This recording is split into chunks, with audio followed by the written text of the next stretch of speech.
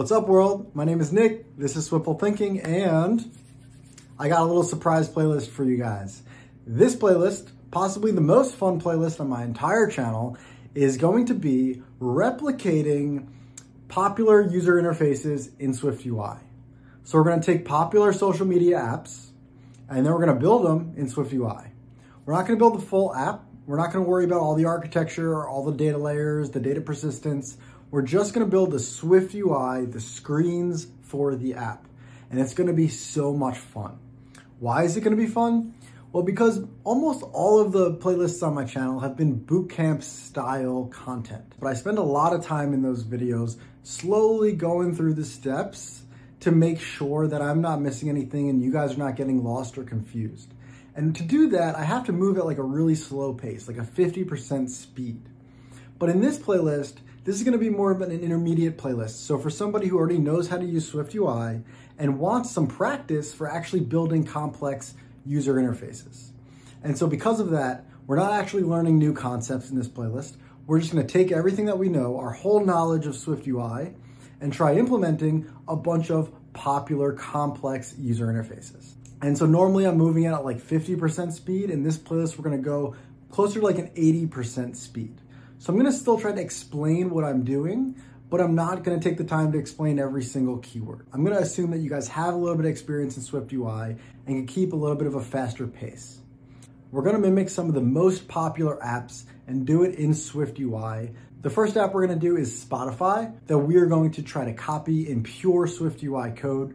We're also going to look at a bunch of other apps such as Bumble and Netflix, who also have really good user interface. Because we're moving at 80% speed, I'm going to be using some third-party frameworks as well. So for example, I'm going to use SD Web Image to download images. I'm going to use my personal routing and UI frameworks. All of the frameworks that I'm using in this playlist, I have previously covered on the channel.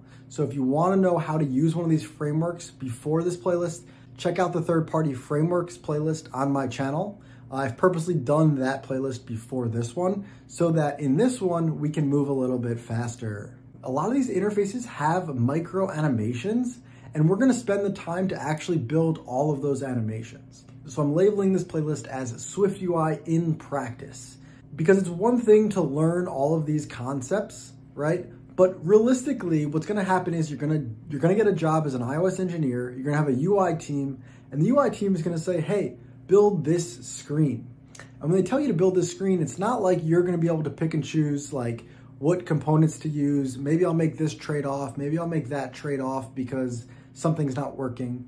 Instead, you're going to have to build it to design. So whatever is in the Figma, whatever the design and product team told you to build, you're going to have to build. And one way to test your skills of doing that is quite literally to take a popular app such as Spotify and try to rebuild it yourself.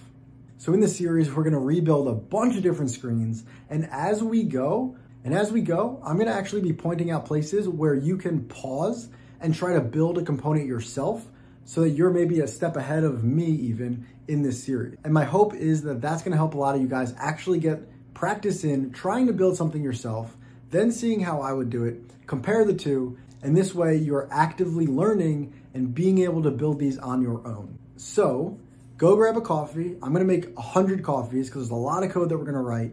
We're also going to move at 80 to 90% speed here. So we're going to move a little bit faster, but it's going to be a lot of fun because I think you guys are going to actually start to see now how I would actually build these apps in my projects. Because again, normally we're doing boot camps. I'm kind of making caveats. Now we're just going straight into it and we're building some beautiful user interfaces. Let's jump into Xcode and start building.